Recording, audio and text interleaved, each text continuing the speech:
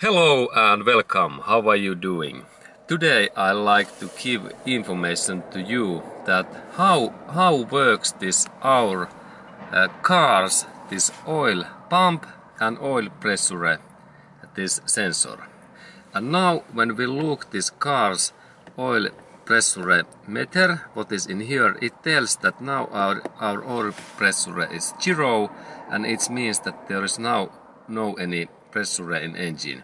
And then it's good to check same time that engine is also off, because always when engine is running there must be this oil pressure, because otherwise if there is none any oil pressure, then our engine will become immediately almost broken, because pistons and camshafts and valves, they need constantly oil pressure.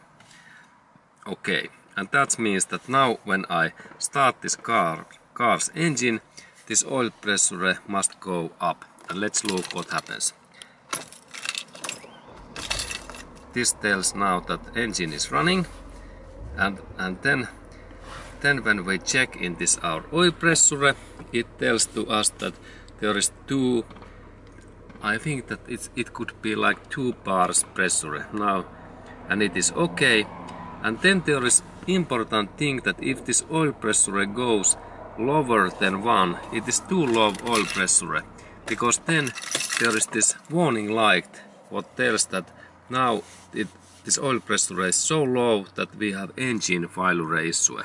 And then interesting thing, that when you are like purchasing new car, remember that when this car is running idle speed, like in here, this like 700 turns, then this oil pressure is like, it should be like in middle level or a little bit up, like 2.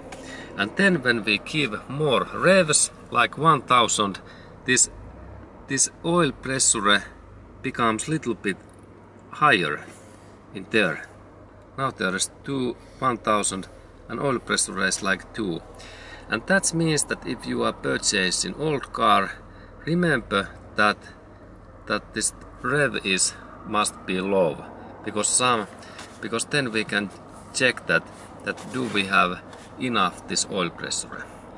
Okay, and then it's important that when we are in this driving range, what is like 2000 turns, then this oil pressure should be in maximum, and of course in all higher revs areas. Now it's all time this 3, and now when we are idle speed, oil pressure goes down, and then when I turn off this key in here, then this oil pressure drops to 0. Okay, and this was this information that how the oil pressure meter works and how it is related to rev meter. Okay. And thank you for watching that video, and have a nice day to you.